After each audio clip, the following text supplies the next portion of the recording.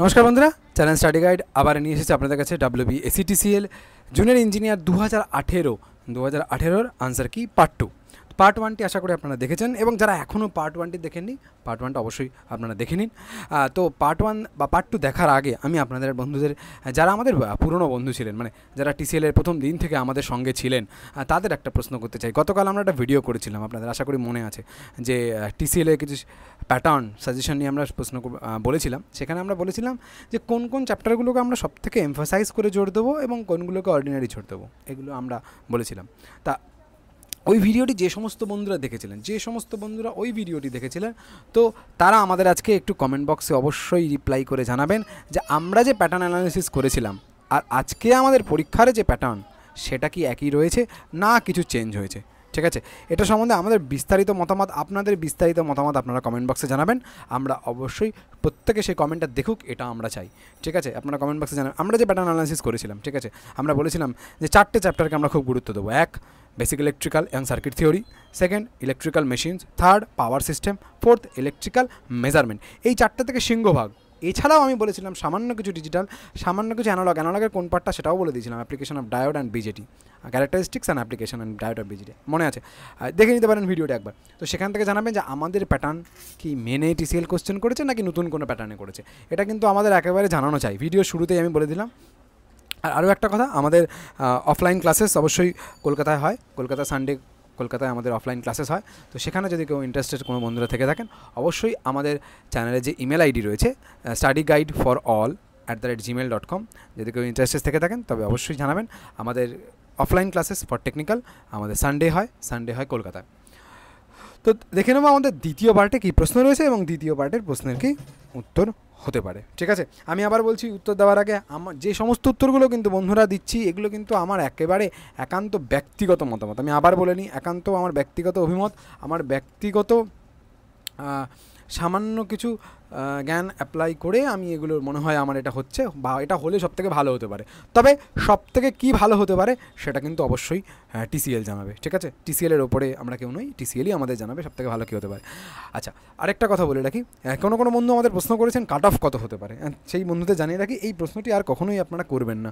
ঠিক আছে, কারণ কাট অফ কত হতে পারে এটা ডিসাইড করবে TCL, এটা কখনোই ডিসাইড করবো আমি নই।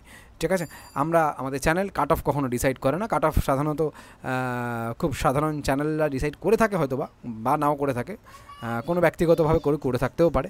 কিন্তু আমার বক্তব্য, আমরা এখানে কোনো রকম কাট অফ ডিসাইড করি না, কারণ আপনাদের কাট অফ বলবো আমি একরকম আর কালকে কাট অফ দাঁড়াবে একরকম, তাহলে ব্যাপারটা খুব খারাপ হবে। ঠিক আছে, আর অভিজ্ঞতা কতটা বলতে পারবো না, তার থেকে একটা বড় কথা রয়েছে যে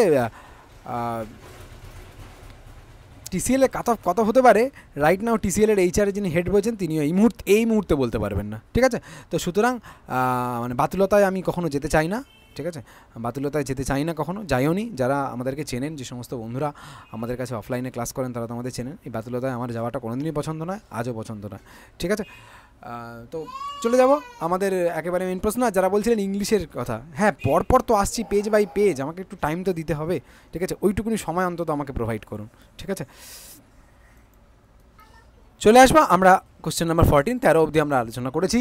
14 নম্বর কোশ্চেন আমরা দেখতে পাচ্ছি, যেটা রয়েছে find the equivalent resistance of A circuit between the terminal A এবং B, A এবং B এর দুই প্রান্তের মধ্যে জানতে চাওয়া হয়েছে ইকুইভ্যালেন্ট রেজিস্ট্যান্স কত। তো এটা খুব সাধারণভাবে আমি বলতে পারি, এটা হুইস্টন ব্রিজ প্রিন্সিপালের অ্যাপ্লিকেশন। ঠিক আছে, এটা হুইস্টন ব্রিজ প্রিন্সিপালের অ্যাপ্লিকেশন, আমি একটু জানিয়ে রাখি। তো হুইস্টন ব্রিজে যেটা আমরা করি, R1 R4 equals to R2 R3 যদি হয়, তাহলে ব্রিজটাকে আমরা ব্যালেন্সড বলি। R1 R4 ইকুয়ালস টু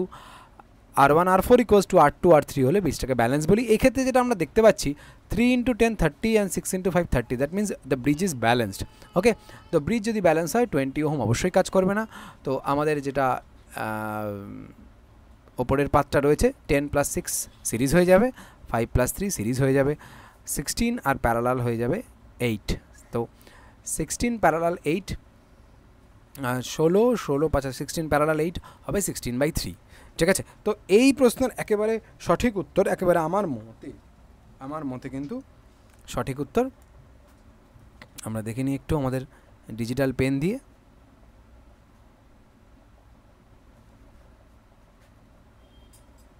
আচ্ছা, সঠিক উত্তর 16/3। ওকে, চলে যাব আমাদের পরবর্তী ক্ষেত্রে। পরবর্তী কোশ্চেন বলছে এ where is stretch to increase the length by 1%, find the percentage change in the resistance. ওকে, লেন্থকে আমরা স্ট্রেচ করেছি। স্ট্রেচ করা মানে হচ্ছে, স্ট্রেচ করলে যেটা হয়, if A rubber is stretched, ঠিক আছে, দ্য ভলিউম রিমেন আনচেঞ্জ, ঠিক আছে। এটা রাবারকে যদি আমরা টেনে লম্বা করি, রাবারটা কিন্তু বন্ধুরা আনচেঞ্জ থেকে থাকে। তো বন্ধুরা রাবারটা যদি আনচেঞ্জ থেকে থাকে তাহলে কি হতে পারে? তাহলে যেটা হতে পারে, রাবারটা আনচেঞ্জ হলে আমরা কি অ্যাকচুয়ালি কী করা উচিত সেটা আমরা একটু দেখি, কী করা উচিত সেটা আমরা একটু দেখে নিই। তো 1%, তো আমি ধরে নিলাম প্রথমে ছিল 100, তা এখন 1% ইনক্রিজ করেছে, মানে এখন হচ্ছে 101, ঠিক আছে। এবার লেন্থ, যেটা আমি বারবার বলেছি যে লেন্থ, এটা টিসিএল এর আইটিআই যখন সলভ করেছিলাম, আপনারা যারা দেখেছেন তখন কিন্তু এই কোশ্চেনটা ছিল, ঠিক আছে, এই প্যাটার্নটা কিন্তু ছিল।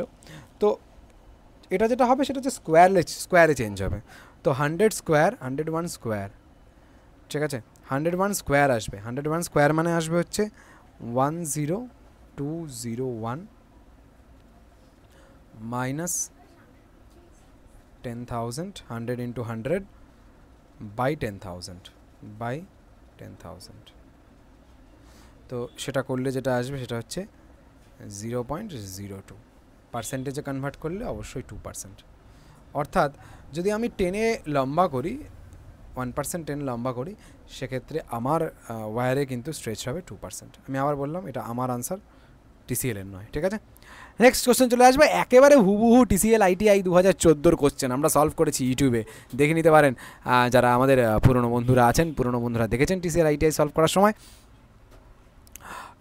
তখন কিন্তু এই একেবারে হুবহু এই কোশ্চেনটা ছিল, একেবারে তুলে দিয়েছে, মানে চেঞ্জ নেই। তো ফুল ওয়েভ রেকটিফায়ার হোক বা হাফ ওয়েভ রেকটিফায়ার হোক, ফুল ওয়েভ রেকটিফায়ার হোক, এখানে আমরা বলতে চাই ফুল ওয়েভ রেকটিফায়ার হোক বা হাফ ওয়েভ রেকটিফায়ার হোক, খুব সামান্য যে রিপেল ফ্রিকোয়েন্সি কিন্তু বন্ধুরা সবসময় 2 ইন্টু ইনপুট ফ্রিকোয়েন্সি। ওকে, হাফ ওয়েভ বা ফুল ওয়েভের ক্ষেত্রে রিপেল ফ্রিকোয়েন্সি, বারবার বলছি, হাফ ওয়েভ বা ফুল ওয়েভের ক্ষেত্রে repel frequency always 2 into supply frequency, সবসময় সর্বদা, ঠিক আছে। এটা একেবারে টিসিএল আইটিআই 2014 ছিল, আমার পরিষ্কার মনে আছে, আপনারাও কিন্তু দেখে নিতে পারেন টিসিএল 14 2000 যেই আনসার, সরি আইটিআই আনসার কীতে আমরা একটু দেখে নিই। ওকে, আমরা চলে এসেছি আমাদের পরবর্তী কোশ্চেন নাম্বার 17। আমরা চলে এসেছি পরবর্তী question. An EMF is induced in the winding of an armature of the DC generator when the armature rotates in. তো বন্ধুরা একেবারে বেসিক কোশ্চেন, একেবারে কোনো বই থেকে তোলা নেই, কোনো কোশ্চেন নয়, এগুলো একেবারে সিম্পল বেসিক ফান্ডামেন্টালস থেকে কোশ্চেন, যেটা আমরা বলেছিলাম এই 4টে জায়গায় ফান্ডামেন্টালস আপনাদের সবসময় সঠিক রাখতে হবে। তো অল্টারনেটিং, ওকে, ডিসি জেনারেটর কোন প্রিন্সিপালে কাজ করে? Faraday's law of electromagnetic induction, এবং Faraday's law of electromagnetic induction কার কথা বলে? সেটা হচ্ছে alternating magnetic flux. Okay, not only magnetic field, it must be varying magnetic field, that means alternating magnetic flux, not electromagnetic magnetic flux. আমরা চলে যাব আমাদের পরবর্তী কোশ্চেন। দ্য এফিসিয়েন্সি, আমরা একটু, ওকে, the efficiency of A power transformer always fully loaded, এবং work power efficiency ডিজাইনটা যেভাবে থাকে সেই ডিজাইন অনুযায়ী এটা nearly full load is the answer. Very common question, জানি না কোনো বই থেকে তোলা হলেও হতে পারে, কিন্তু বাট ভেরি কমন কোশ্চেন, ঠিক আছে। কোন বইয়ের কোন লাইনে কত পাতা আছে এই মুহূর্তে আমার পক্ষে বলা সম্ভব নয়, সেক্ষেত্রে আরও অনেকখানি সময় আমাকে দিতে হবে, খুঁজতে হবে কোন বইতে আছে, এই মুহূর্তে সম্ভব নয় সেটা। খুব তাড়াতাড়ি আপনাদের জন্য আনসার কীগুলো আনতে হবে, তো ভিডিও করতে তো সময় লাগে খানিকটা, এটা তো আপনারা জানেন। চলে আসবো আমাদের পরবর্তী কোশ্চেন, আর তার আগে আমরা একটু ইয়েস, তো চলে এসছে। এবার হচ্ছে which of the following are the necessary condition for the entire 3-phase system two B balanced. আমাদের almost entire 3-phase system is unbalanced. আবার বলছি, আমার ব্যক্তিগত থিওরির মতামত, the line voltage must be equal in magnitude and they must be phase difference between successive line voltage are equal, should be equal, এই দুটো condition একেবারে necessary. and third condition, the impedance in each of the phases should be identical. ওকে, এই তিনটে condition একসাথে satisfy হলেই তবে আমার মনে হয় যে একেবারে লাইনটা ব্যালেন্স থাকে, না হলে মনে হয় আনব্যালেন্সড লাইন থাকে, ঠিক আছে। তিনটে কন্ডিশন লাগবে, একটা ভোল্টেজকে ম্যাগনিটিউড ব্যালেন্স হতে হবে, তাদের মধ্যে ফেজ ডিফারেন্স ব্যালেন্স হতে হবে, ফেজ ডিফারেন্স সমান হতে হবে, নট ব্যালেন্স, সমান হতে হবে, এবং ইম্পিডেন্স অবশ্যই আইডেন্টিক্যাল হতে হবে, ঠিক আছে। আমার মতামতের আনসার এ। আমরা কালকে দেখব টিসিএল কি আনসার দিচ্ছে। টিসিএল আমার আনসার কি নাও দিতে পারে, ঠিক আছে। টিসিএল এর আনসার কি, ফাইনাল আনসার কি, ওকে। Which method can be use to measure the power in a 3-phase unbalance system? কোন which method can be use to measure the power in a 3-phase unbalance load system? 3-phase unbalanced load system হলেও আমরা কিন্তু 2 watt meter method ব্যবহার করতে পারবো। আবার বলছি, এটা হচ্ছে ব্রন্ডেল থিওরেম। ব্রন্ডেল থিওরেম আমাদের বলে যে আমরা 2 ওয়াট মিটার মেথড ব্যবহার করতে পারি, ওকে। So the correct answer will be option B. Option B is the correct answer according to my opinion, ওকে। আমি আবার বলছি, according to my opinion, not the opinion of TCL. আগামীকাল টিসিএল এর answer কি release হলে আমরা দেখব। চলে আসবো আমাদের পরবর্তী question, question number 21। Question number 21, A combinational logic circuit and age sensitive, sequential logic circuit and age sensitive, combinational logic circuit and level sensitive, sequential logic circuit and level sensitive. Of course flip flop প্রথম কথা বলে রাখি, আমরা sequential logic, আমরা option beta, option B এবং decay আমরা প্রথমেই কিন্তু আমরা অপশন বি এবং ডিকে কিন্তু প্রথমেই চুজ করে নিলাম যে সিকোয়েন্সিয়াল, অবশ্যই সিকোয়েন্সিয়াল লজিক সার্কিট আমরা জানি। এবার কথা হচ্ছে এজ সেন্সিটিভ না লেভেল সেন্সিটিভ, ঠিক আছে। Memory element, basic memory element, ঠিক আছে। আমরা যদি ল্যাচের কথা বলি তাহলে কিন্তু ল্যাচ হচ্ছে লেভেল সেন্সিটিভ, ওকে, আর ফ্লিপ ফ্লপ হচ্ছে এজ সেন্সিটিভ। ল্যাপ হচ্ছে লেভেল সেন্সিটিভ আর ফ্লিপ ফ্লপ হলো এজ সেন্সিটিভ, ওকে। চলে আসবো আমাদের নেক্সট কোশ্চেন।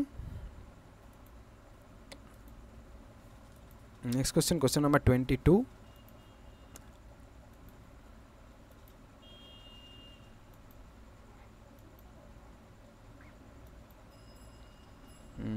আমাদের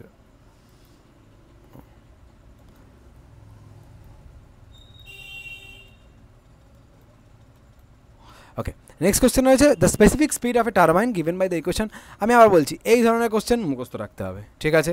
আমি আগের সেটাও একটা কোশ্চেনের মুখস্থ রাখার কথা বলেছি, এখানে কনসেপ্টের এই মুহূর্তে কনসেপ্ট দিয়ে এই ধরনের কোশ্চেন করতে পারবেন না, ঠিক আছে। কনসেপ্ট দিয়ে এই ধরনের কোশ্চেন করতে পারবেন না, এই ধরনের কোশ্চেন কিন্তু মুখস্থ রাখতে হবে, ঠিক আছে।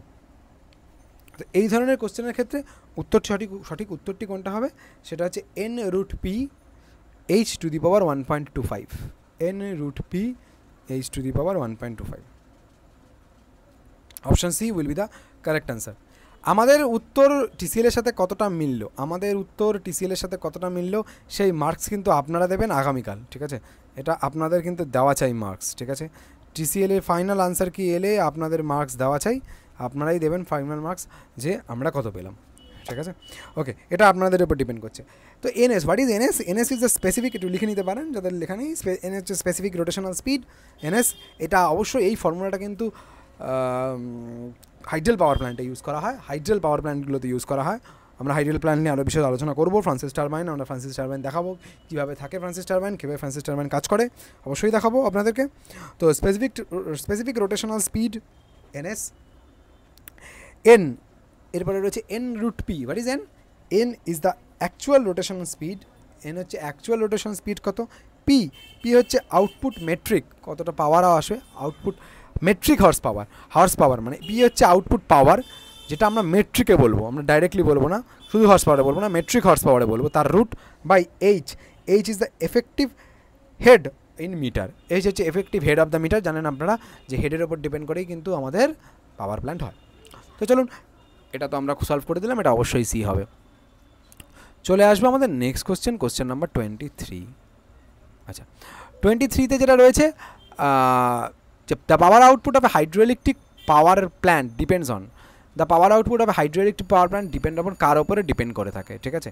আমি বলি এখানে অনেকগুলো অপশান রয়েছে, যদি থিওরিটা খুব ক্লিয়ার থাকে, সব থেকে যেটা ডিপেন্ড করে সেটা হচ্ছে হেড, ওকে, ডিসচার্জ রেট, কত ডিসচার্জ রেট আছে, এবং এফিসিয়েন্সি অফ দ্য সিস্টেম, ঠিক আছে।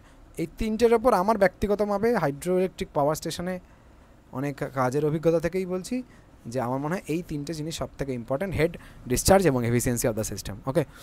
Type of the dam, discharge and type of the catchment area ওপর ডিপেন্ড করে থাকে, but power output from hydro electric power plant depends on head, type of the dam and the discharge. Option এটাকেও, option A, option B কী রয়েছে, type of the draft tube, type of the turbine, type of the, এটা চলবে না, C তো চলবে না, ডিটাকেও মোটামুটি আমি একেবারে বাদ দিয়ে দিতে পারি, type of the dam, discharge time, type of the catchment area বাদ দিয়ে দিতে পারি, C R decay option. Option A R B, head রয়েছে, ডিসচার্জ, এই দুটো রয়েছে, টাইপ অফ দ্য ড্যাম, তো অপশান এ আর বি, তবুও one of the best answer is B, আমার মতে one of the best answer is B.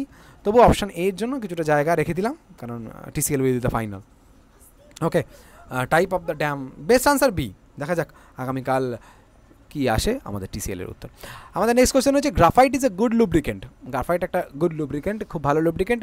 তার main reason হচ্ছে গ্রাফাইটের যে carbon atom, final fourth carbon অ্যাটমটা থাকে, ওটার মধ্যে লুজলি বন্ড থাকে, ঠিক আছে, এবং loosely by the van der Waal force. Of course there is a van der Waal force, the sheet of the bonded one another by the van der Waal force. Van der Waal ফোর্সের প্রেজেন্সের জন্যই কিন্তু তার মধ্যে লুজলি বাউন্ড থাকে, এবং গ্রাফাইটকে হাতে ধরলে খুব পিচ্ছিল এবং ভীষণ লুব্রিকেন্ট, হাতে কালি লেগে যেতে পারে, বা আমরা পেন্সিলের শিশেও ব্যবহার করে থাকি তাকে, ঠিক আছে। তো in my opinion C will be the best answer. ওকে, বাকি আমার জানা নেই। আইলোভ্যালেন্টলি, ইলেকট্রোভ্যালেন্ট আলাদা থাকলে, আর দুটো অ্যান্সার তো অপশন এক। Shits the atom R bonded together আয়োনোভ্যালেন্টলি, the atoms in the shits R bonded আয়োনোভ্যালেন্টলি two one another. ওকে, একই জিনিস দুবার লেখার তো কোনো বোধহয় দরকারই ছিল না। এ আর B, sheets of the atoms in the shits R bonded আয়োনোভ্যালেন্টলি। আচ্ছা, atoms in the sheet R sheet of the atoms, অবশ্য শিট অফ দ্য অ্যাটম। আচ্ছা, আরেকটা কথা বলে রাখি, হেক্সাগোনাল স্ট্রাকচার, তো হেক্সাগোনাল স্ট্রাকচার, ঠিক আছে, হেক্সাগোনাল স্ট্রাকচারগুলোকে একটার পর একটা লেয়ার করে থাকে, মানে এটার ওপরে আরেকটা লেয়ার থাকবে, ঠিক আছে, আমি একটু বলে রাখি, এটার ওপরে আরেকটা লেয়ার থাকবে, এবং এই লেয়ারের ওপর চলতে পারবে। এদের মধ্যে পিচ্ছিল ফোর্স, এদের মধ্যে এই লেয়ারটা আরেকটা লেয়ারের ওপর চলে থাকে। শিটস, অবশ্যই শিট থাকে। The atoms in the shits R bonded আয়োনোভ্যালেন্টলি, the sheets of the atoms R bonded together আয়োনোভ্যালেন্টলি। এই দুটোর মধ্যে কোনটা কারেক্ট হবে এটা আমাদের জানা নেই, আয়োনোভ্যালেন্টলি কোনটা হবে কিনা, বাট ভ্যান্ডারওয়াল ফোর্স মাস্ট। ওকে, 24-এরটার আমি আনসার কি একেবারে দিচ্ছি না, আমি বলে দিলাম 24-এরটা আনসার কি আমি দিচ্ছি না।